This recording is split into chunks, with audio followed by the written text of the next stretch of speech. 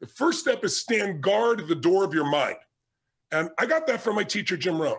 I remember he came to me one day and I was really frustrated. I was saying, I'm working so hard and nothing's really working and I don't understand it. And I was super frustrated. And remember, he came to me and he said, Tony, he said, listen to me. He said, tell me what are you reading? He said, tell me who you're talking to. He said, tell me who you're surrounding yourself with. And I said, well, I'm mostly isolated by myself. And I said, but I'm so frustrated. He goes, listen to me. He said, answer this question for me.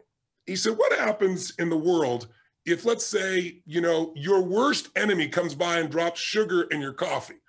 And I said, well, you'd have sweet coffee. He said, well, what if your best friend, even by accident, drops one drop of strychnine? What if it's your brother, your sister, your mother, your father, somebody you love, accidentally drops one drop of strychnine? I said, well, then you'd be dead. He goes, that's right. So remember, life is both sugar and strychnine, so watch your coffee. And what he really meant was stand guard at the door of your mind. Because today, we live in a world where the media, they're not bad people, they're good people, but they're companies. And they got to take care of their shareholders. And the only way they win is by getting your eyeballs. And the only way they get your eyeballs in a world where there's so much information is to startle you. The news is not designed to educate you or inform you. You know that. That's why it says drinking water may kill you, film at 11, anything that grabs you. And so we're living in a culture of so much fear. So if you're going to take your life back, you got to take into a limited amount of that media and be able to pursue it, not let it pursue you. Today, most people, in order to get your attention, we all know what they do. It's called clickbait. Let me create a headline that'll grab you. It doesn't matter if the content is even real news or not. A lot of times the headline isn't really what the whole story is, but it pulls you in. There's whole groups of people whose entire life is designing algorithms and language to make you stay online more so they can make more money, but it isn't necessarily to your advantage. So what Jim Rohn used to say to me is, he said, Tony, this is your new daily practice. Because this is what I really want to get to you guys here is if you want to keep momentum, if you've joined me for those few days there, the 5, 6 days or 7, I guess we did for the challenge, or you went immersion with me as well, the key is to get momentum and keep momentum. If you work your tail off to get momentum going and then you drop it, oh my God, you got to start all over again.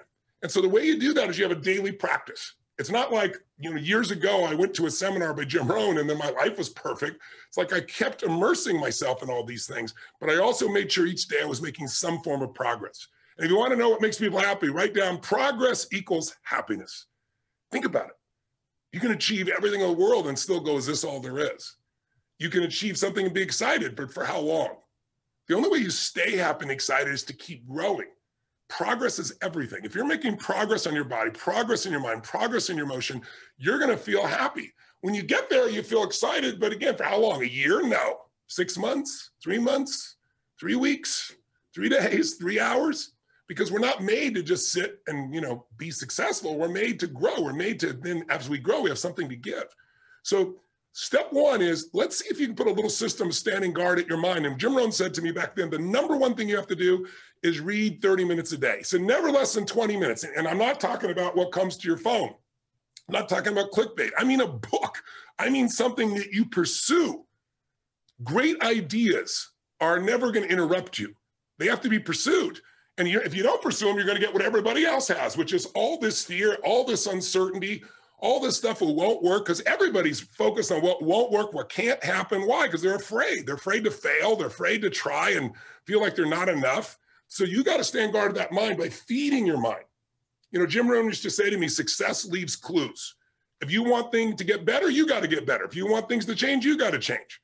But you got to do it deliberately and consciously. And he used to say to me constantly, he said, Tony, you've got to constantly find a way to feed that mind, something that's got strategy in it, philosophy, something that's going to improve the quality of your life. And if you really learn it, you can help the people you love with the things you learn. And so I got hooked. And so I decided I'm going to read a book a day. I took a speed reading course and I didn't read a book a day, but I read 700 books over the period of 7 years, all in the area of philosophy, physiology, emotion, the things to me that mattered most. And what I really try to do is each day try to use something I learned, not just read, not just let my learning lead to knowledge. Jim used to say, if you let your learning lead to knowledge, you become a fool. If you let your learning lead to action, that's when your life changes. So I started being aware of who was saying what I was taking in. Jim used to say, success leaves clues. If someone's successful, they're not lucky. They're doing something different than you. Figure out what they're doing different. And he said, the first thing is find out what they're reading.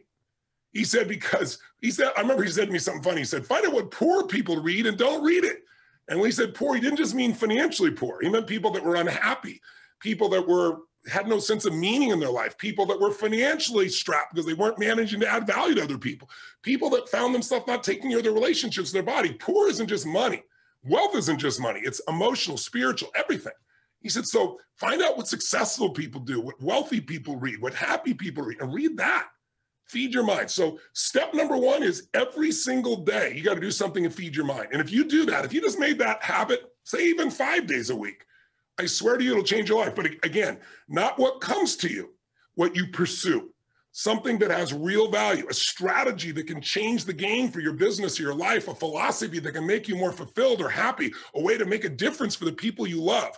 That's a daily sought out practice for me. Started when I was 17, I'm now 61. That's why I have the privilege to be able to work with so many people. But most importantly, I've applied these things to me, so I have the life that I want. I don't have a life that I'm promoting to other people.